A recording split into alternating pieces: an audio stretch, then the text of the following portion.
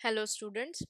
Today let us discuss the topic choosing OC curve for appropriate sampling plan.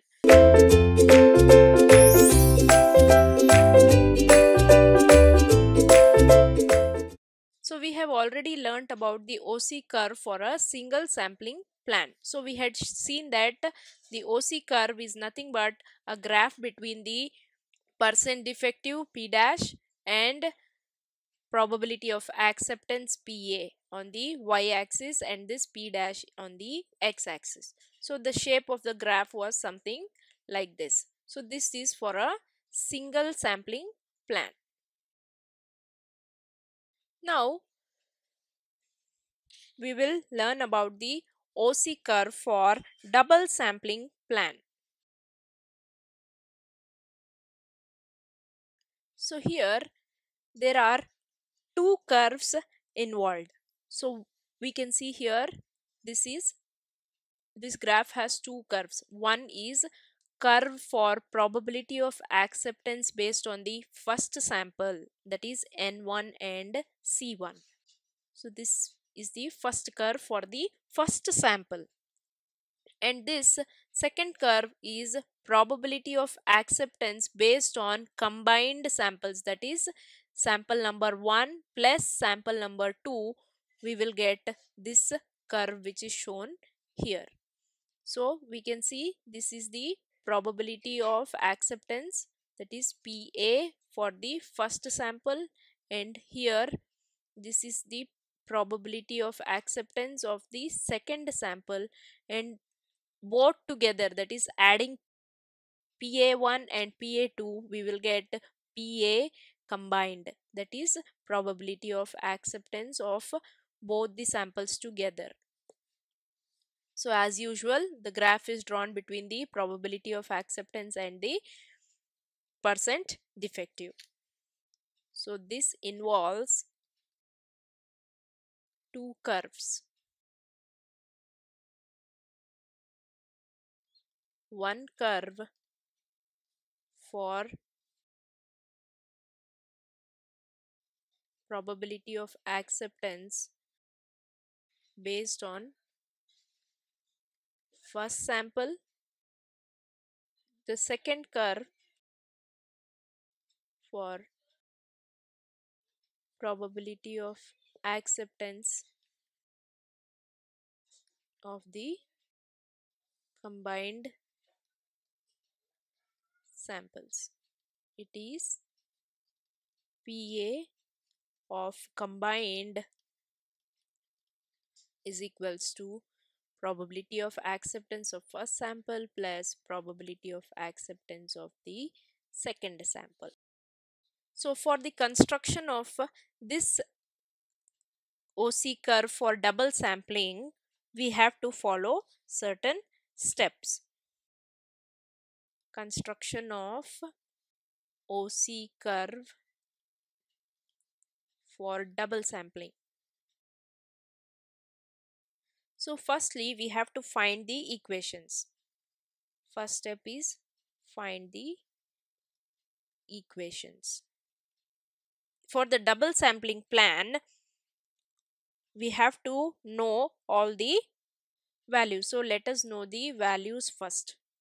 That is N, that is the lot size. N1 is the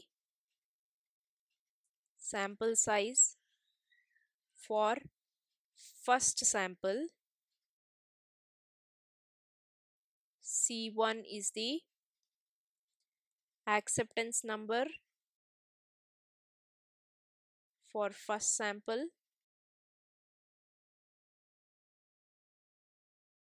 Then we have N2, that is the sample size of second sample. C2 is the acceptance number for the second sample. Equations. So the first one, So if there are C1 or less defectives in the first sample, the lot is accepted. So if there are C1 or less defectives in the first sample, the lot is accepted. So PA for first is equals to PA or C1 or less. This is for the first sample. So for example, let us consider the value of C1 is equal to 8. So if the number of defectives is less than or equal to 8, then we will accept the lot. So here if the number of defectives is equals to 8, 7, 6, 5, 4, 3, 2 or 1, we will even 0 also we will accept the lot. So that is the meaning here. Okay. The second one says that to obtain the equation for the second sample, the possible number of ways that the lot can be accepted is determined. So the lot is accepted if the combined number of defectives in the sample 1 and sample 2 put together is less than or equal to C2. So to obtain the equation for second sample, so possible ways the lot is accepted if the combined number of in first sample and second sample put together is less than or equal to C2. Now to understand this, let us consider the value of C1 as 2 and let C2 as something 12. So now here if the number of defectives in the sample 1, okay, for example, number of defectives in first sample are some 2. So C1 is 2 and C2 is 12.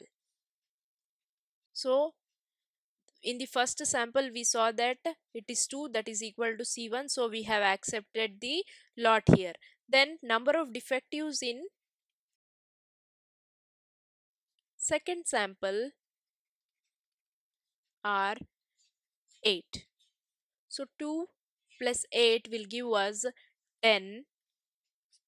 So this is 10, which is less than C2 value. So it is less than C2 whose value is 12.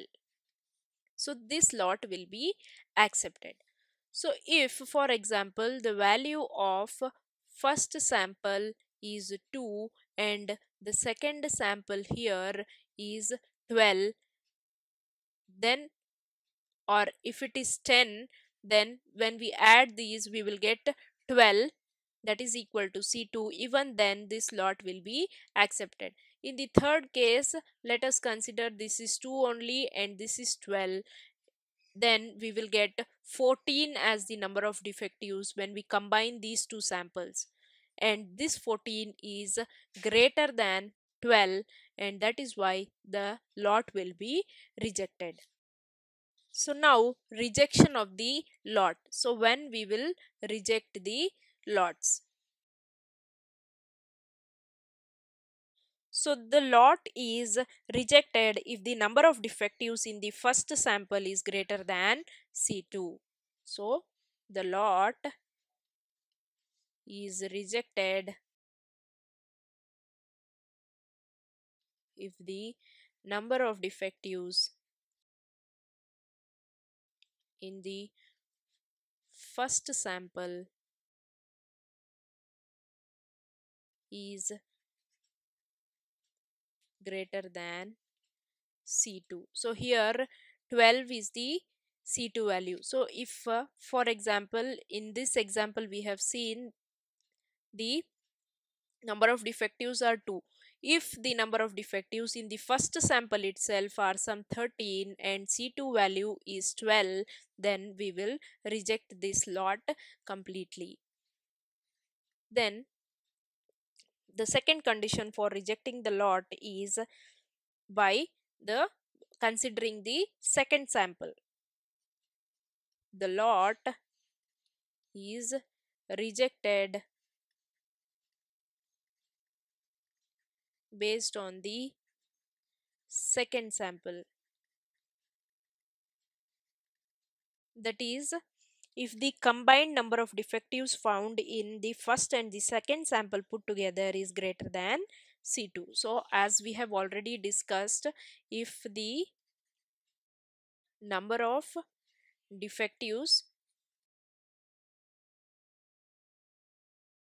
in sample 1 and 2 are greater than C2, then the lot is rejected, which I have explained in this example. So I hope you have understood the topic, that is the OC curve for double sampling plan. Thank you.